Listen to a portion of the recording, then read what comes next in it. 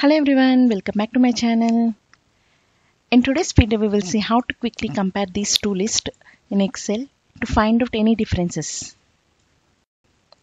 First select the data, then click on Ctrl G, go to Special, click on this row differences, again click on OK.